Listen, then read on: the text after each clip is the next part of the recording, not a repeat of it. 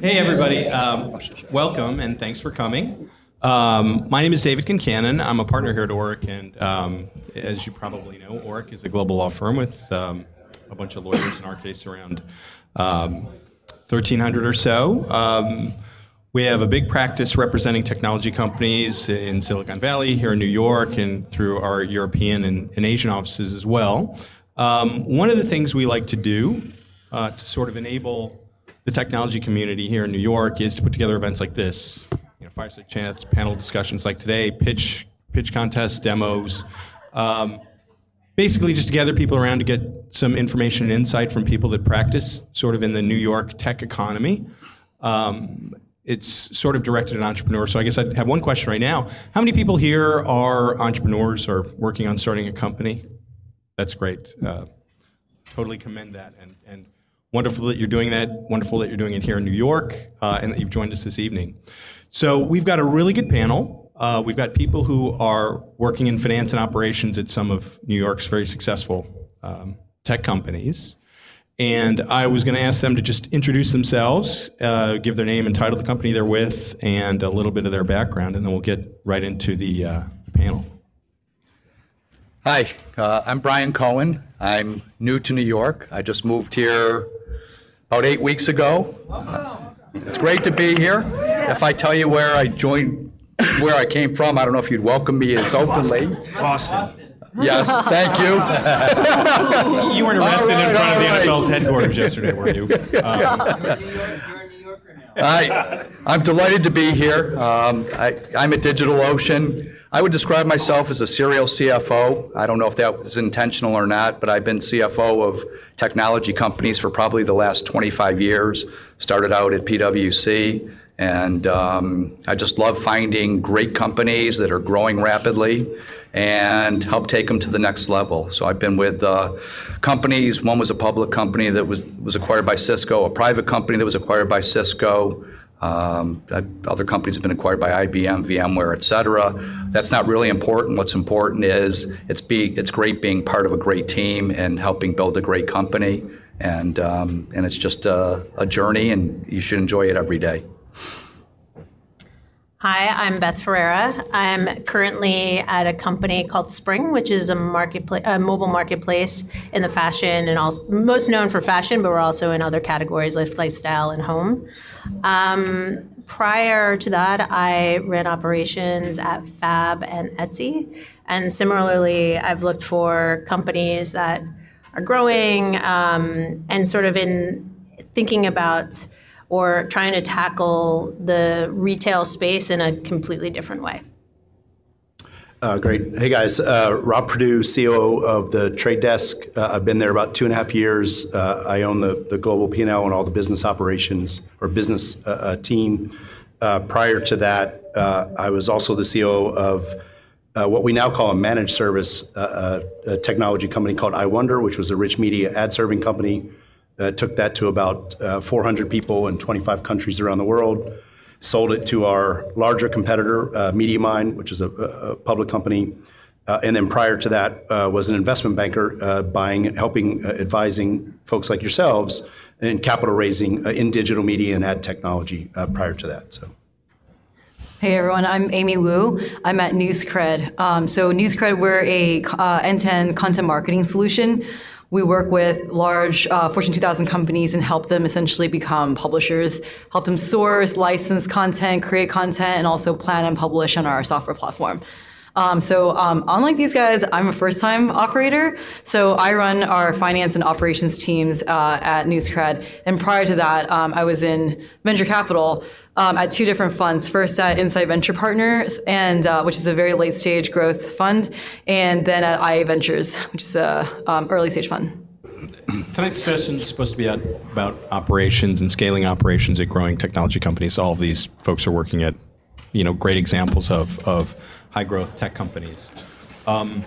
We'd love to keep it pretty informal. So if you have a question, a burning question, we'll try and call on you, get a mic to you, so that you can ask it during the course of this. But we'll sort of kick it off with, I guess the first question that you would have is, if you think of a company started, they all sort of start the same with a a couple founders, a few founders, maybe a single founder, where everybody's doing everything or everybody's doing whatever it is that they can do, and there isn't a separate person who's designated with a title like a VP of Ops or a CFO or a COO.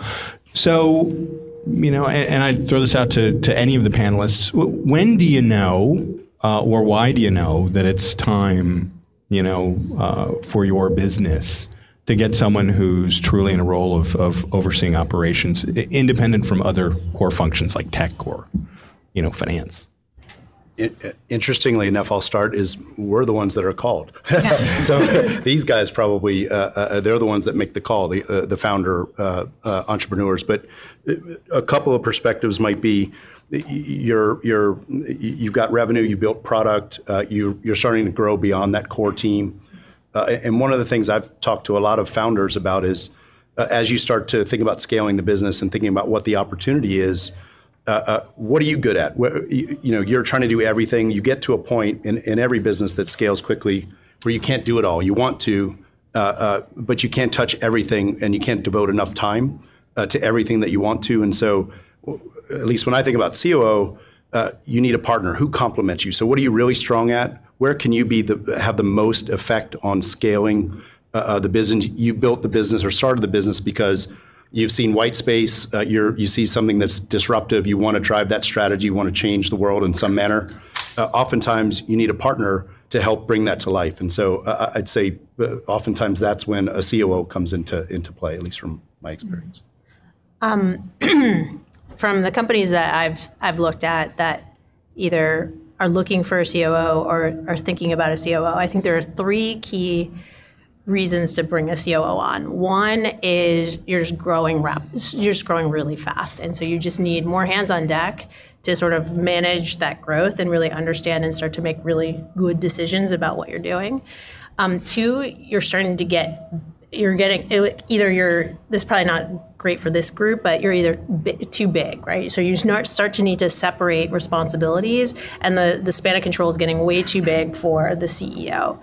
And then the third piece, which I think is a little bit more nuanced, is if it's a company that needs a very specialized skill, such as this is really a sales-driven business, but the CEO is not super sales-driven. Maybe you get a sales COO, or the same for the marketing vertical or whatever. And those are probably the three core reasons too. I think there are definitely reasons. I think there's a lot of crutch reasons to bring in a CEO. So we don't know what we're doing, and I think that's really tough. I think you need to start thinking about what are the vertical expertise you need to figure out those problems versus a general sort of COO that's going to take something to the next level.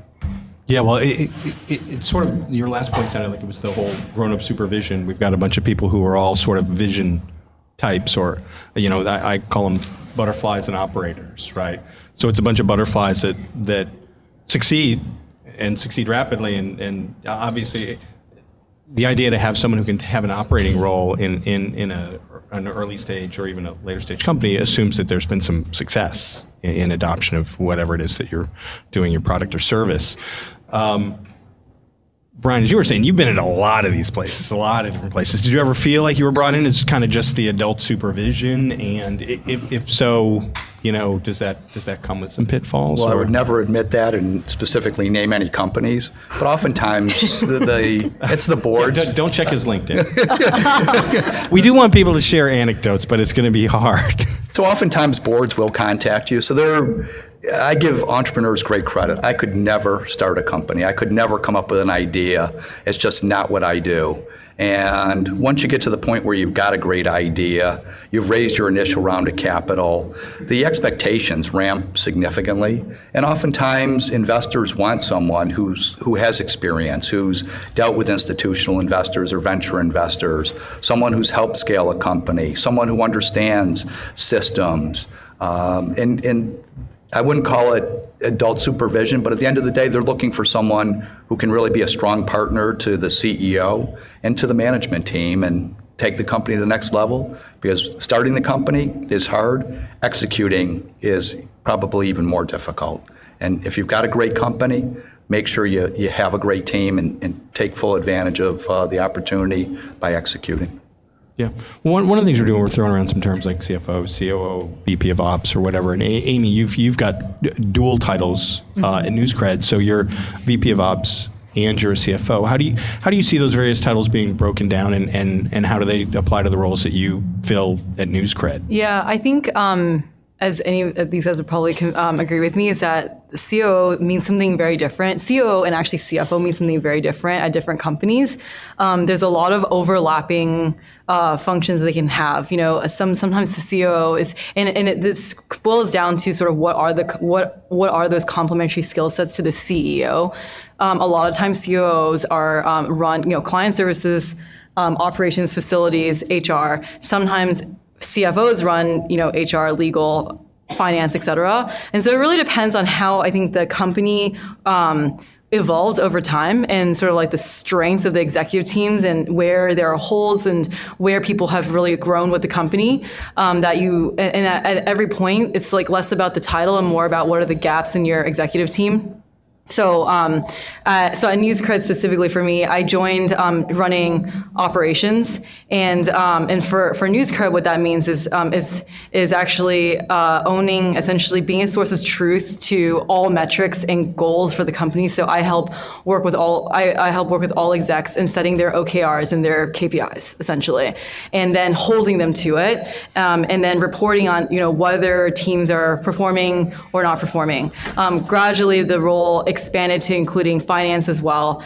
I brought on a controller, and so he's my partner in managing accounting. And then we work together on a lot of the FP&A side of finance, and then there's the operations side. So it really depends on, I think every company is very different. Yeah, but so it includes things like, leases, or, if you're doing... Yeah, facilities. Yeah, exactly. Right, or...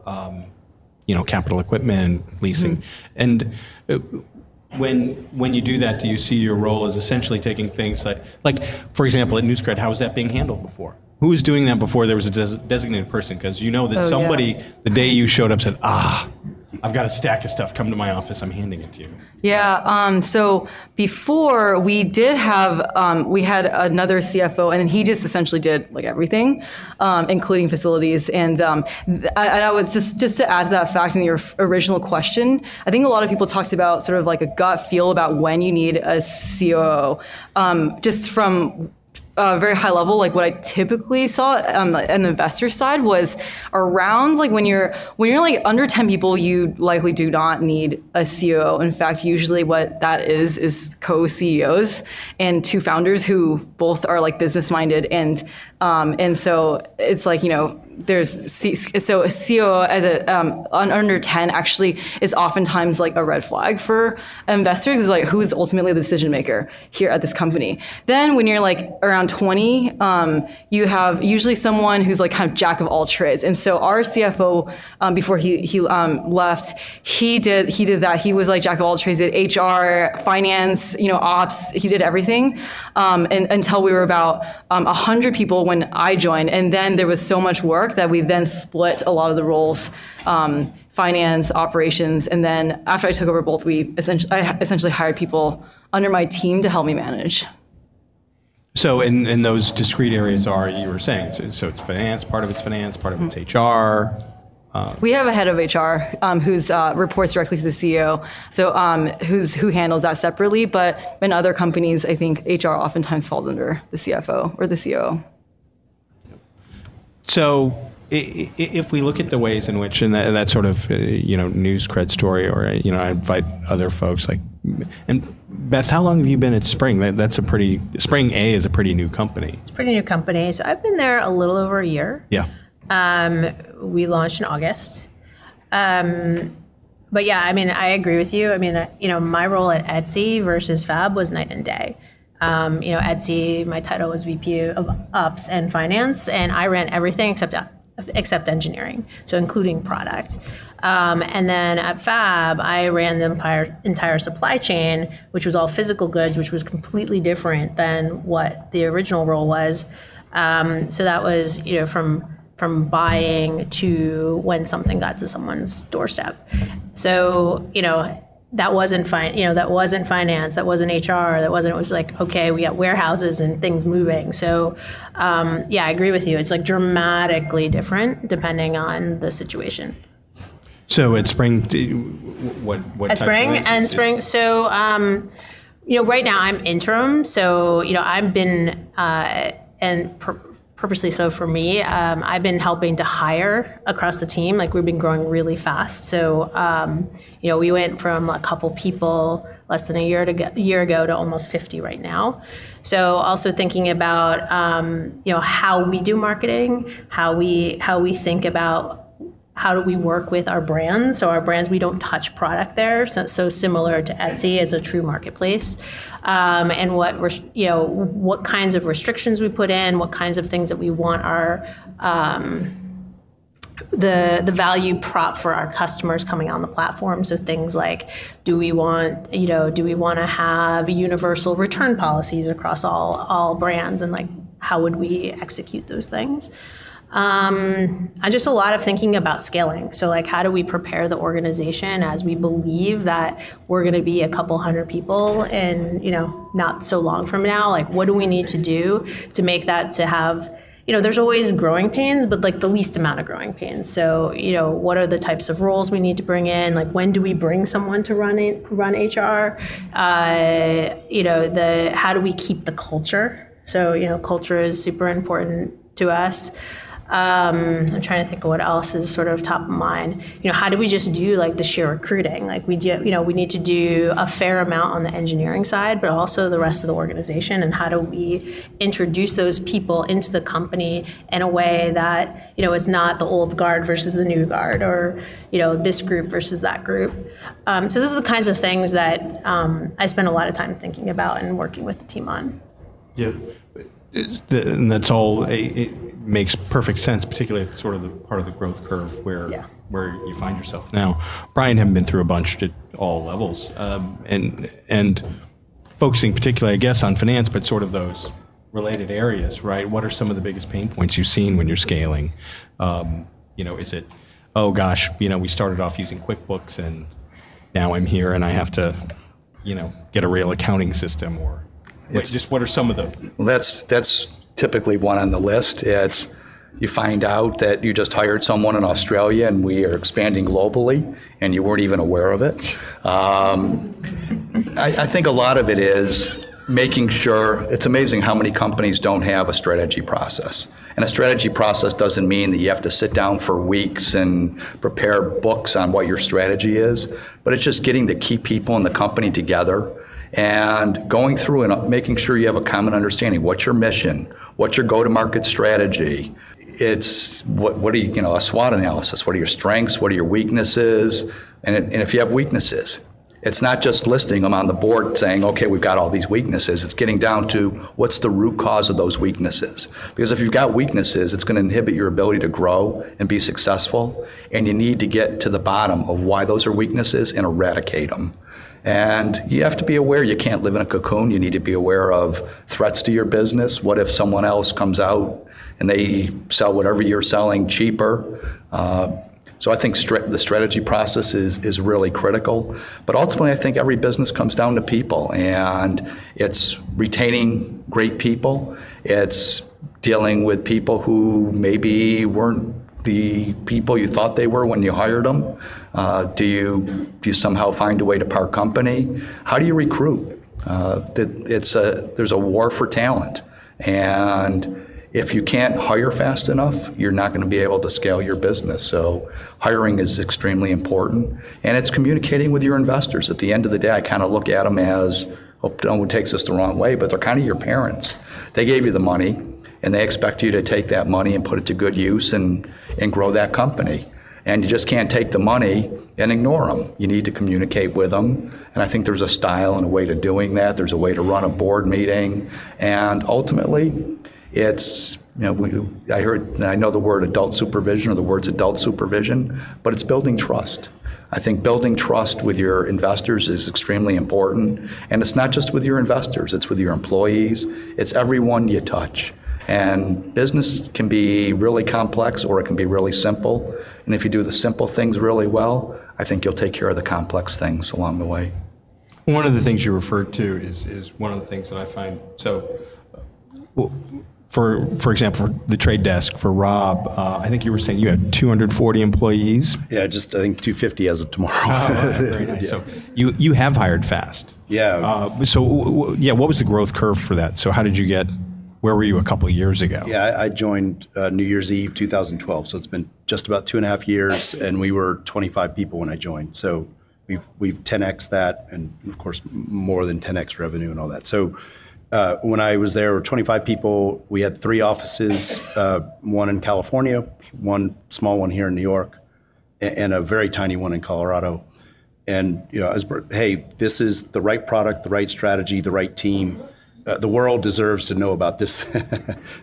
Obviously, I'm biased, but this is a company that's got a chance to be a real global platform. And so I was brought in to scale the business. So very quickly, we've got into 15 offices in 8 markets around the world. So the hardest part, and you touched on it, is time zones. I'm talking to people in Tokyo at 10 o'clock at night, and I usually start my morning with Europe from 8 to 11. From 11 to 2, it's East Coast. From 2 to 5, it's West Coast. And from 5 until whenever, it's Asia. And one of the hardest things about that kind of rapid growth, you guys both touched on it, is first, when I got there with 25 people, there was really one manager in the company. It was very flat, super high amount of trust among all the team members. How do you go from that? And we consider culture our most important element. Jeff and I will always own the culture. We don't have an HR department because we won't outsource our culture to anyone else. How do you inject that culture and maintain it as you grow? How did you do it at the trade desk? So how did you get from 25 to 250? You're on a lot of planes, and the central element is trust. I mean, I built, if you will, you want to call it built or grown 30 managers in the last 2 years, and oftentimes they were first-time managers. And then entrusting them or having them own, hey, you're now a cultural ambassador, right? Like Jeff and myself and the 2 other folks that run the global business, we can't be everywhere. We can't talk to everyone. A big part, you believed in what we said our culture is about, what our values are, how we go to market, how we deliver services. Now you've got to inject that in the next 100 people. And then there were a core of 50 people, and those 50 people have helped us with the next 100 people that we've hired in the last 6 months. So that's a big part of it. I could go on for an hour, but it's definitely culture, it's definitely trust, it's definitely thinking 12 months out, like what does the org chart need to look like? How fast or how much can I grow people internally? So who can I move up that org chart as we scale? Who do I need to go outside? There's just a different skill set that we need to bring in. How do you introduce those folks into the org so there's not an us versus them mentality? All of those things are things you're thinking about all the time. In addition to managing the board and managing rapid growth, one of the biggest things that is a risk in any business is servicing rapid growth is, hey, the P&L looks great, but the cash flow, right? Your working capital is a different story. You're jumping ahead, but here's a great one, right? I mean, how do you feel in the operating roles that you guys see yourself? Obviously, a CEO, has a bunch of responsibilities, but among them, Fred Wilson, I think, did a blog post not that long ago saying, your first like business objective is don't run out of money, right? So as a COO or a CFO, in theory, you're reporting to a CEO who actually, if he or she is paying attention to one thing, it should be that one thing. But do you have a special responsibility, and how do you deal with that? I'd be interested in hearing insights on that. Yeah, so I definitely think cash is like one of my biggest priorities in terms of protection at the company. NewsCred, just like a lot of other companies, is very fast growth, high burn SaaS company, and as a result, it's like you have to be very, very careful around like budgeting every single year, And then what is your cash out date? Because you're having to model out cash out. Your cash out could be like anywhere from like 12 to 18 months, depending on many different factors that are all very volatile. And so it's extremely top of mind for me. And I see that as my job to both inform the board and also my CEO of how does that look for us? What's the health look like? And when we get in a situation where either external markets are looking shaky, or there's something operationally that we had to fix internally, then all of a sudden it's around I am responsible for saying, okay, we need to cut back our burn in order to conserve this cash, and here are all the reasons why. And I think one of the hardest parts of my job at NewsCred, running finance and ops, is that my customer is NewsCred, whereas a lot of our other execs, their customers are Fortune 2000, our actual customers.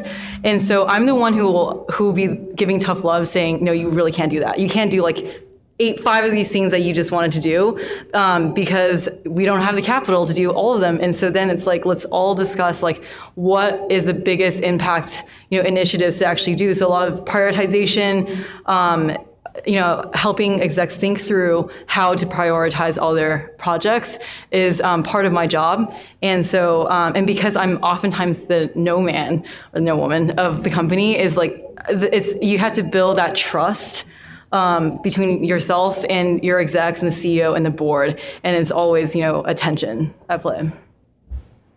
Well, and to your point, I guess in some ways you think of operations generally as being sort of a cost center, and other areas as being certain of them cost centers, but others of them sort of revenue centers. Are there lots of ways that you think you can favorably affect sort of the angle I would say you were coming at it from was, burn and conserving cash, but there are sometimes other ways in which you can extend your runway in other ways. I mean, so I'd be interested to hear if other people have had experiences, sort of driving revenues through ops, or other types of cost savings, or how they perceive that. Sure. I mean, when I look at some of the some of the companies that I've worked at, there's just a general cost to doing business. And so when you're sort of early stage, I don't want to say you're faking it before you make it, but you're sort of throwing bodies until you have the systems or whatever. And so, I looked at it as like every month we needed to move towards something better. So, we had our KPIs, and these are the things that we're going to move. And every month we're going to measure, are we cutting costs or becoming more efficient on these metrics? So, we'll take the Fab example, where we're actually moving product, and we quickly opened warehouses.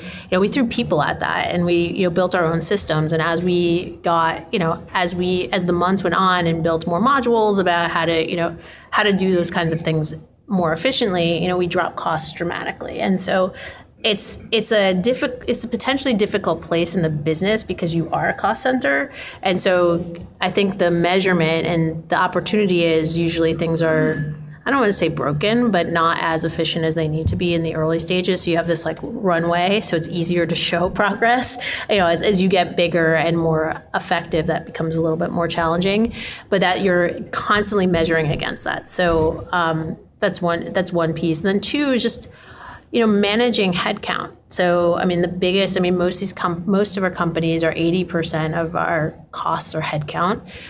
Really understanding who we're hiring and when.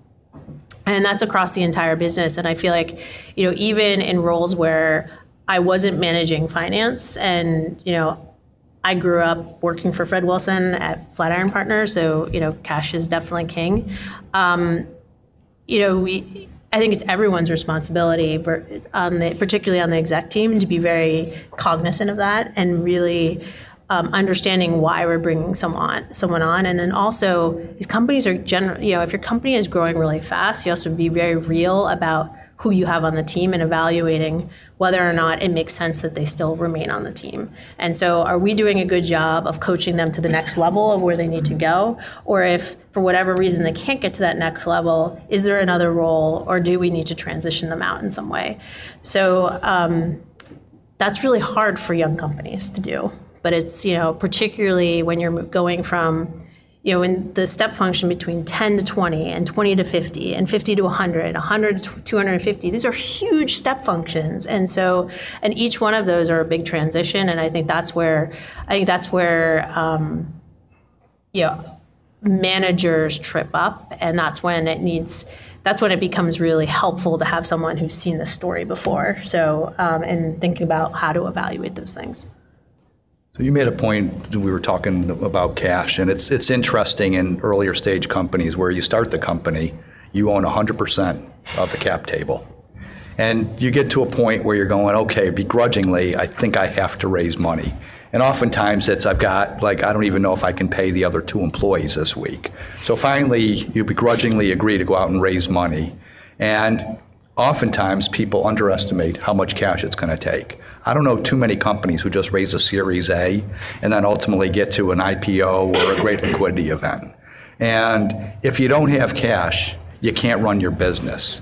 So would you rather own 100% of a small company or say 10% of a much larger valuable company? And the most important thing is try to really understand what your needs are going to be. And don't focus so much on the dilution, focus on the goal. And the goal is to build a great company. And to build a great company, sometimes you have to do things that you really are not totally comfortable with, but ultimately it's the right decision. And raise more than you need, raise it when you don't need it. Don't wait until you're totally desperate. When everyone knows you're desperate, they're going to give you term sheets that are not going to be as exciting. And once you have the cash, manage it like it's your last dollar. And always, once you have venture capitalists in your company, every single board meeting, have a graph and show how much cash you have, and based upon your projections, where's it going? And you can't ignore cash. If you have cash, you can fix anything. If you don't have cash, game's over. Well, that's a great point. I've had board meetings, I'm thinking one a couple of weeks ago where there was a long discussion around different growth scenarios and the cost of different growth scenarios, and the staging of needs for capital and what it would do to take an aggressive path or a less aggressive path, and how they could do it with the amount of financing they had and whether they'd need to get more. And this is a company that just had a very successful raise pretty recently, but they're always kind of managing the car with an eye on the gas needle, right? Sort of how you look at it. When you think about that, so that's one of the things that is, as you say, should always be those are a set of metrics that are tied together that should be presented at every board meeting.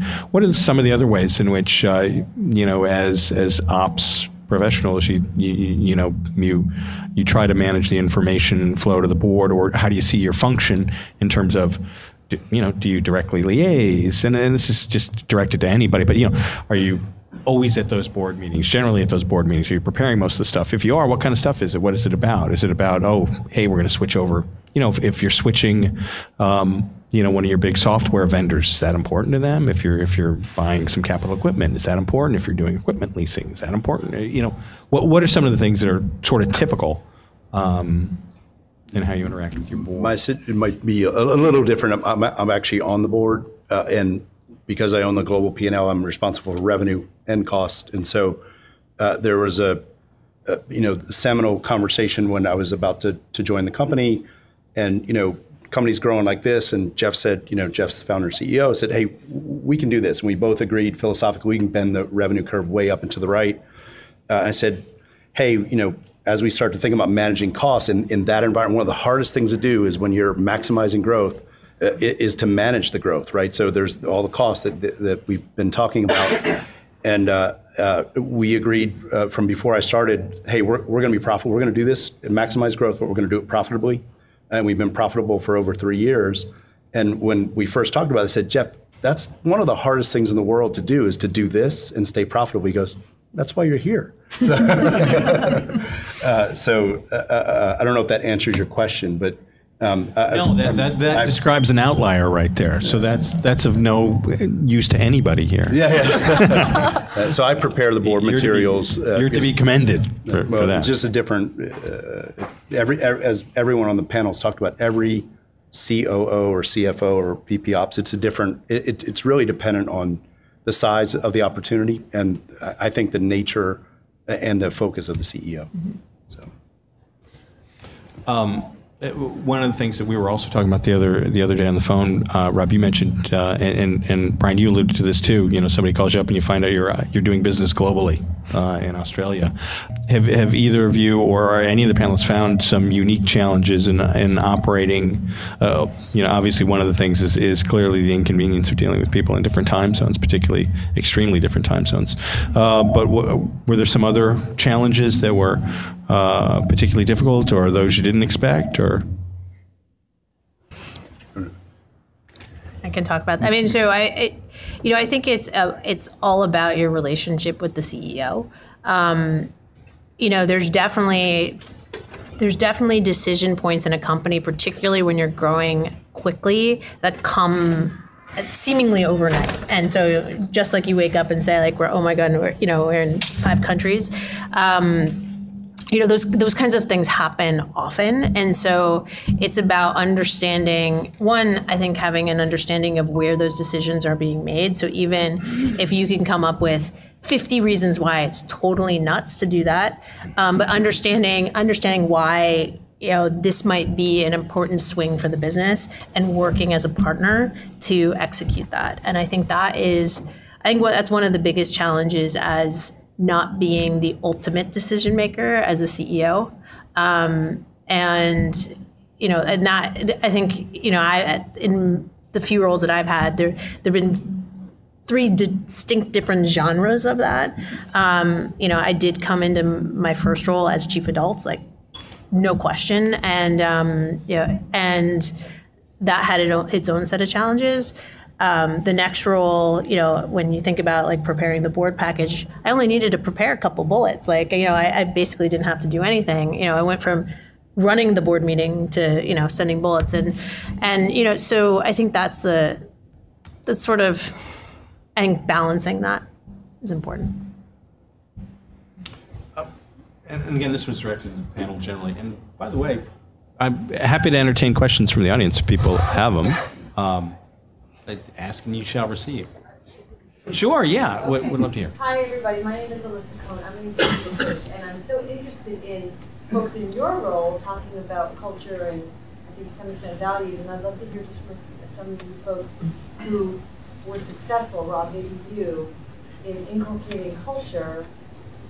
How did you go through like a values clarification process that really worked as opposed to was just fluff? And then how do you really maintain culture substantially, which is not just fluff?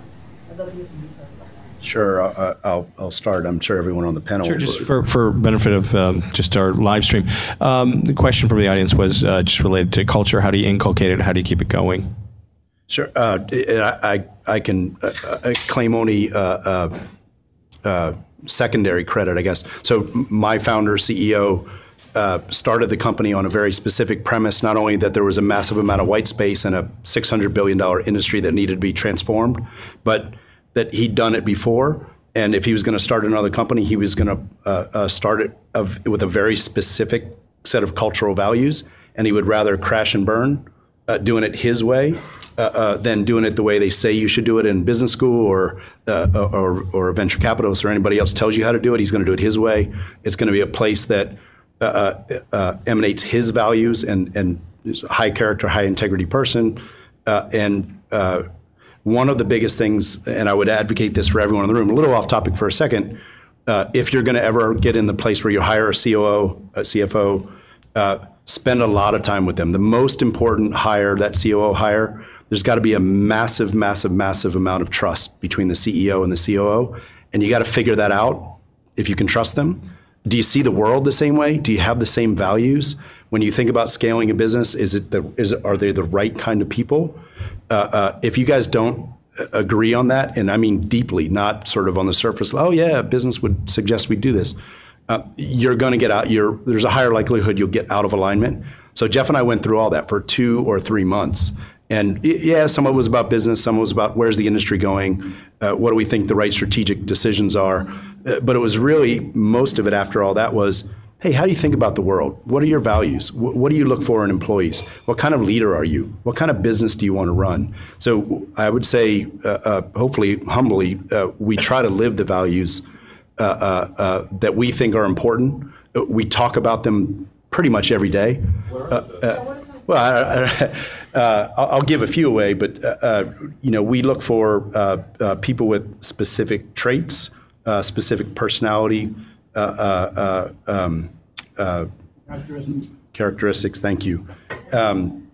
But we talk about thrift, so being thrifty, which is not being cheap.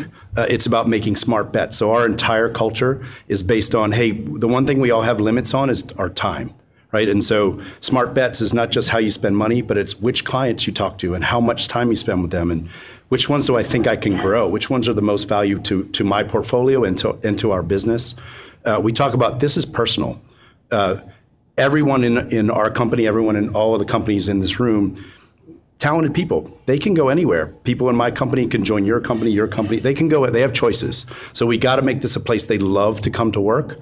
We got to make this personal. They spend more time at work, 12 hours a day, than they do with their families. Like, that's the definition of personal. If you don't want to be here, if you don't love the things that we're about, things that we value, generosity, sharing, teamwork, we won't hire people. We always talk about, there's the Harvard MBA with the A++++ resume.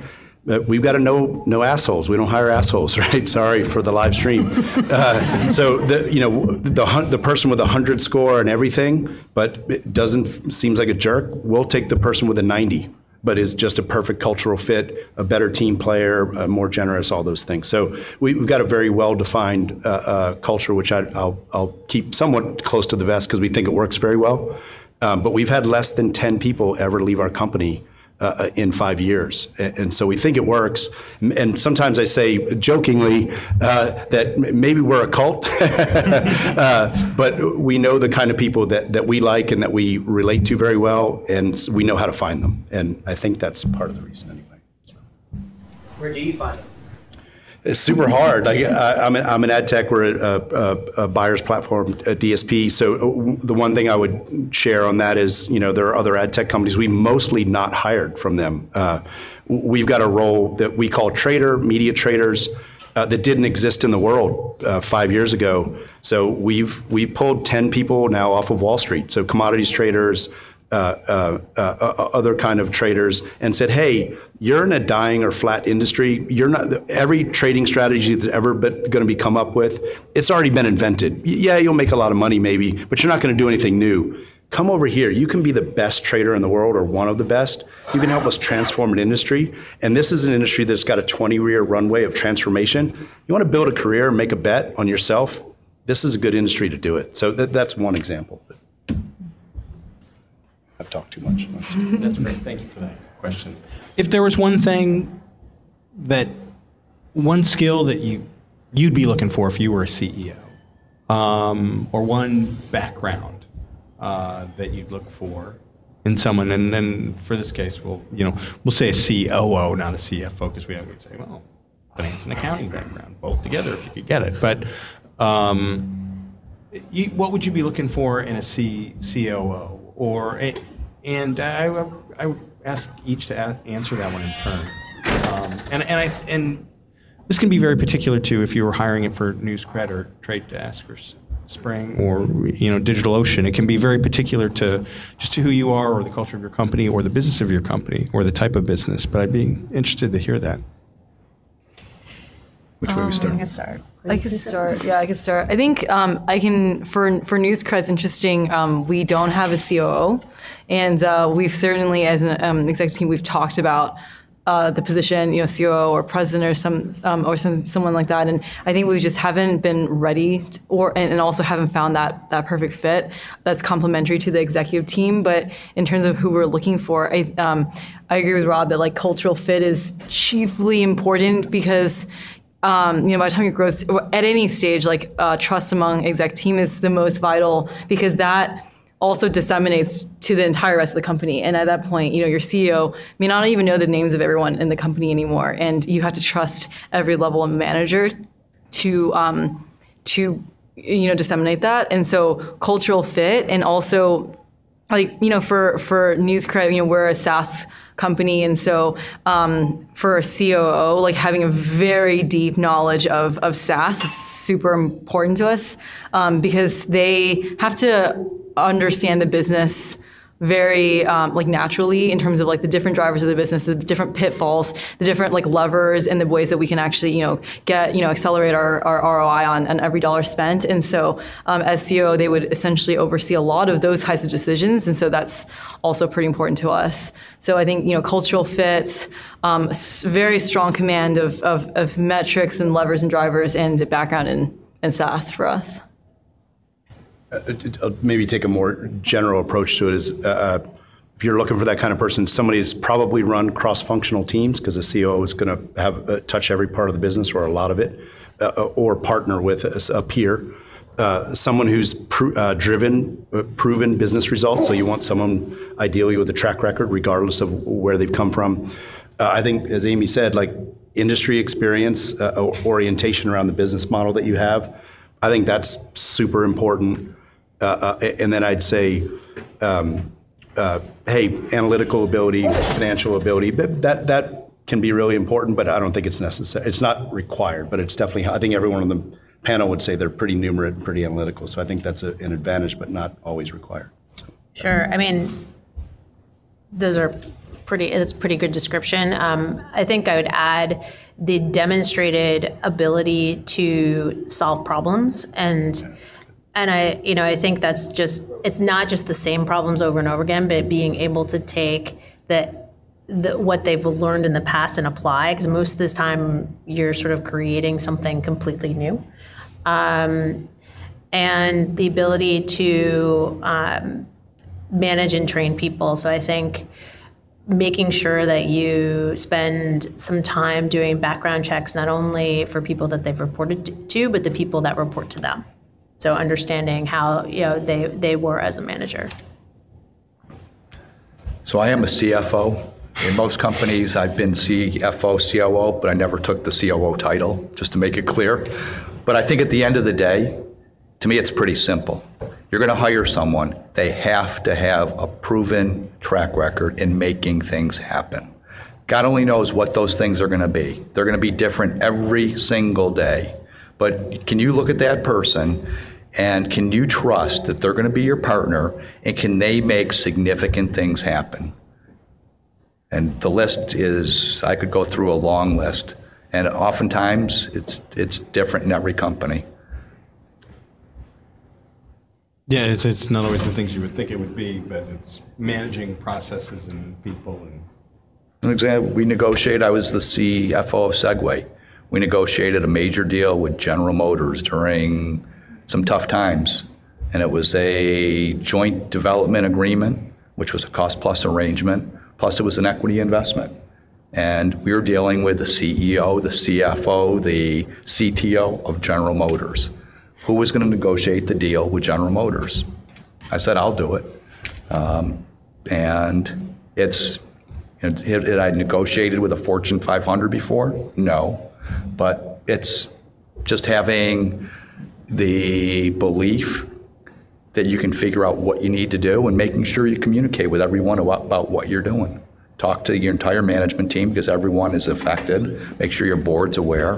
But ultimately, it's making things happen and trusting that that person is going to do the right thing. And if you have to think about what the right thing is, it's probably not the right thing.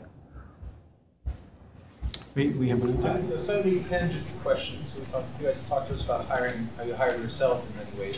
As you grow the structure from 10 to 20, 20 to 50, 50 to 100, 100 to 200, 300 people, especially in a tech business, how do you balance hiring engineers versus sales versus marketing versus ops versus product versus customer support? How do you kind of a rule of thumb of how you scale these functions? Is it very dependent on the product, the market, et cetera? We'd love to hear your thoughts. I can start with that. I'm sure everyone has very different approaches to it. So talking about essentially budgeting, because every company annually at least goes through a budgeting process, and as part of that, essentially decides what the hiring plan is going to be for the next 12 months, and obviously that gets adjusted as business conditions change for the better or worse. And so for NewsCred, for myself, it's a combination of what it always starts with. What are you trying to accomplish in the next 12 months, and also for the next 3 years, I would say, have some idea of where are you trying to get to. And a lot of it for us, it's actually product oriented in terms of figuring out where is this market going. And then our point of view is market's going here. And so we need to build, these are the things that we need to build over the next, again, 12 to 36 months. And then once that happens, once you kind of lock that idea down, then it's around, okay, then that means we need to, this is our engineering capacity. And because ideally you've been working with your CTO around what is the capacity for efficiency of the engineers. So then we need to hire these many engineers. And then, and then we think that this market will allow us to grow X percent. And then you build your sales plan from kind of rep by rep productivity basis, and then so how much of your sales are you going to make from direct marketing, sales outbound versus marketing outbound, which then helps you with your marketing budget. So every team is very intertwined, and every company has a different sort of ratio for what is ideal to them. And then at the end of the day, I always do a top down look as well, in terms of I look at a panel of public companies, our comp set, when they were our size, what were they spending from a sales and marketing as a percentage of sales, R&D as a percentage of sales, to then look top down and be okay, I built it from bottoms up. Is this efficient if I were an outside investor looking at our financials, and kind of checking both ways. Sure. Thanks. I think one of the biggest hurdles CEOs face in early stage companies is balancing internal ops, whether that's HR and external go-to-market strategy. What key advice or points do you have where you were able to transition and balance that? Or what companies have you seen where a CEO was able to balance that effectively? Because that's pretty much the biggest problem that we face as a early company, balancing our internal and external complexity of the organization. So I think the two questions are in a way somewhat related, and it's interesting that every company has priorities, and some companies it gets to be if you're a December year end, all of a sudden the CEO goes, "Oh, we need to have a budget. We've got to go give a budget to the board." They go run into the CFO and go, "Just tell everyone to do their budget," and it's oh my God, what are we doing? Because if you go to every person and you just tell them, do a budget, everyone's going to come in, and you're going to get such a long list of demands that you might as well start, you just can't do it. You'll never get there. And if people don't have a common understanding of what you're trying to achieve, and if you can't prioritize against that, then the team is not going to gel as a team. They're not going to agree on what needs to be done. They're not going to agree on who should be hired. They're not going to agree on how you should price your product. They're not going to agree on what should be the revenue or bookings targets be. And it's a free-for-all. And the most important thing is to make sure you get together as a team and start without numbers and just talk about what are we trying to achieve over the next 12 months. And once you have a common understanding and you put those right up on the board, and everyone agrees, you rank them. This is number one, this is number two. And then you start getting into allocation of resources and strategies. You ultimately go back to what you as a team decided the priorities were. And if you fund and build your company based upon the priorities, I think you've got a much better chance of getting there, as opposed to everyone works in a siloed manner. They don't communicate with each other. And then when something doesn't go right, guess what? Everyone's pointing the finger at someone else because they didn't do their job, when maybe you didn't give that person the resources that they needed. Well, that's real leadership, to actually get a leadership team together to figure out what those priorities are and to, tie them directly to the operating units of the business. We had another question in the back. I was wondering, as operators, how do you decide which butterflies to color? Which what? Which butterfly? Oh, butterfly. butterfly to follow. All right, yeah, so we're going back to my analogy. CEOs, whatever you want to call them, the butterflies. How do you, as operators, decide like which butterfly to follow and invest, most importantly, your timing? That's a good point, because, I mean, everyone here has actually got a bit of an origin story about how they wound up at these unbelievably, you know, in hindsight, these are kind of obvious places you'd want to be. Spring just raised a big round. That was a big credentialing thing, and you picked it a while ago. You made a bet on it, right? Brian, I mean, you know, DigitalOcean, same thing. You haven't been there very long, but that's, you know, that one might have been an easy one. You know, 2.5 years ago, the trade desk was cool, but no one knew it would be this. And the same thing, you know, for NewsCred. I mean, these are winning companies. So I didn't know if the question was, how did you pick these companies, or how do you prioritize once you're in the companies? Like, why did each of you individually decide to go and work with these butterflies? I thought it was. Yeah. So okay, got it. Why did you buy the Vision? So I mean, I can walk through all three of them. So you know, with Etsy, you know, I had started my career as an investment banker. I went to business school. I came out. I was a management consultant. I knew I wanted to come.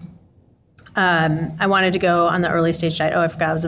I worked in venture too, and I was at a big management consulting firm, and I knew I wanted to do early stage. But you know, at that time, no one really was interested in talking to an ex-banker VC consultant.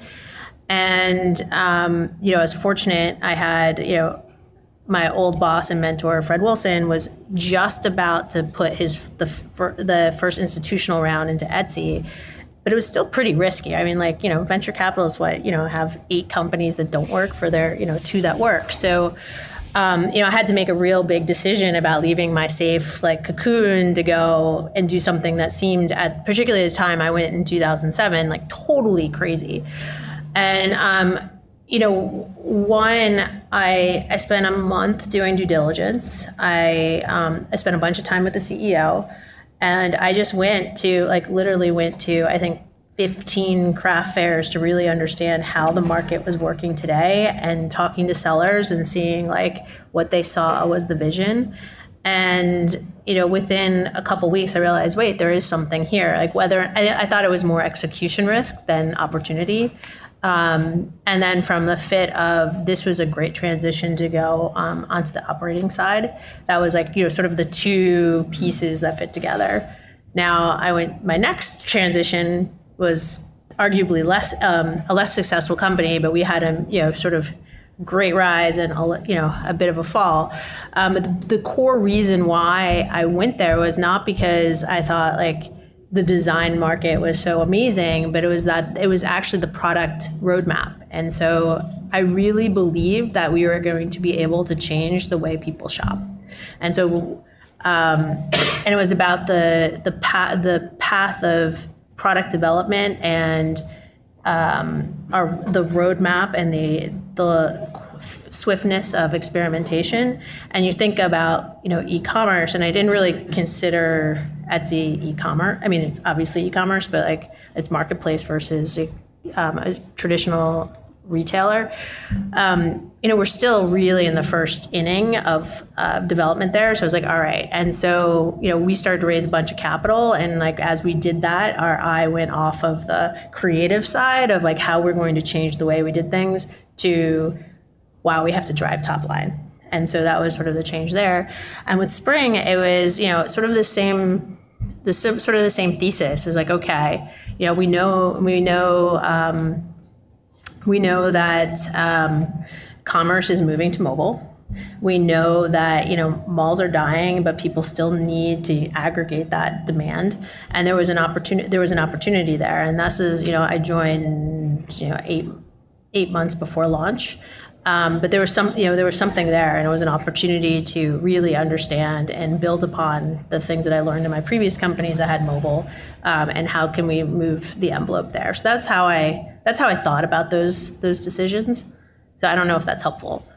If you had to use one word to describe the most attractive thing of the butterfly that you decided to follow or capture, or whatever the analogy is, what would that one word be? One word that sums up the characteristic of the CEO that you decided to follow? I have a good story about that, actually. So I think the one word. All right. My one word was sincerity, and there's a lot behind it. But I'll tell you a story of how I ended up at NewsCred, and ultimately, I think a lot of people followed where we felt like we really connected with the CEO and founder, and for me, it was 100%. Because of that. So at the time I was at IE Ventures, I was on the VC side, and I kind of have decided at that point that I was really interested in working at growth stage rather than like early stage. And so at that time, I was like, I was talking with, NewsCred, DigitalOcean, like a couple of other companies. And then also my first fund, Insight, which is a much later stage fund, they offered me a great position to come back. And I was really pumped to do it, actually. And so at the time, I had been working for a couple of months with NewsCred, just doing some consulting work. And so I went in with, and to tell Shafqat Islam that, I was going to go take a full-time offer at my first fund. And he literally looked at me and he was like, at the time, the company had just raised another round of funding, but there was one strategic investor that they were hoping to get that kind of fell through. And he was like, I was really devastated when that investor fell through, but I am so much more devastated that you're about to not work at NewsCred. And he was like, I'm going to make this the best life decision and career decisions you've ever made in your life if you come like work here. And honestly, I heard that. I'd already given my verbal acceptance to the other fund, but I was like, I can't not work for someone who honestly believes more in me at the time than I did in myself. And so that sincerity was like what drew me to the butterfly. And honestly, I think that will follow me the rest of my career. So it's really important for me. I can't do it in one word, but I can do it in maybe 4 phrases. So strategic clarity, high integrity, credibility of the butterfly, and we had a common vision. So I think those 4 things came together. Surely there's a single word that captures it. I can't. We just tip my tongue. I would say visionary, but I think those 4 would probably be the better 4 as a screening criteria. Because there's lots of visionaries. Yes, exactly. But sometimes they're mirage. I'd love to give you 1, but I'll give you 2. 1 is passionate, because you've got to be selling. If I don't believe you, then is anyone else going to believe you? You sell to everyone every single day. And the other is partner. Do you really want a partner? And just because your board tells you you'd want a partner, do you really believe you need a partner? And my attitude is from a partnership perspective, and I will ask a CEO, is there anything you would ever feel uncomfortable telling me? And vice versa. And if they pause or the body language isn't positive, it's not worth it. So anything that's going on, they should feel comfortable talking about. And sometimes things aren't always cheery and positive, but you have to have the ability to sit down and talk about it. In your career, as you guys have found and been working with entrepreneurs, was there someone you really wanted to work with and it didn't work out for whatever reason? And what was that process like? How did you bounce back from that and continue on? So is this after? From a hiring perspective, or? No, from you going after the butterfly. So after you already. I didn't mean for this to be such a durable metaphor. I'm a believer in fate. The right thing is going to happen. If someone doesn't want to hire me, so what? You know how many other jobs there are? It's meant to be. So if you don't get the job, move on to the next one. Yeah, I think especially in this like early to mid-stage company situation, you could talk yourself out of pretty much anything. I mean, there's just so much risk, right? So I think that's the piece. I mean, it's obviously always disappointing, but there's a lot of other things to do. I agree. Yeah, I don't think to add. I think that's great summary. Okay, and I have one last question because I guess it's my prerogative, and this one's directed to you, Brian. How do you like New York so far? If I said anything other than I love it, I'd get trampled on. I'm going out the door. In this room, Quite honestly, I do love it. And the reason I love it, I didn't really know what the New York tech scene was like. I knew the company I was joining, but the tech scene here is very vibrant. And it's obviously a very vibrant city, but in a very short period of time, I've met so many people, and everyone's been very engaging, everyone's been very welcoming, and building great companies isn't easy. And to the extent we can all support one another and share ideas and things of that nature, I think it's great. So no one's abused me yet for being from Patriot Land, and I'm happy to be here. Great. And I thank you for being here, and each of you.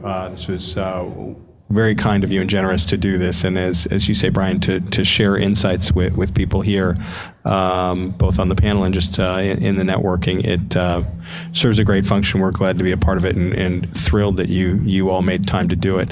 And for everybody else here, thanks for coming. Very much appreciate it.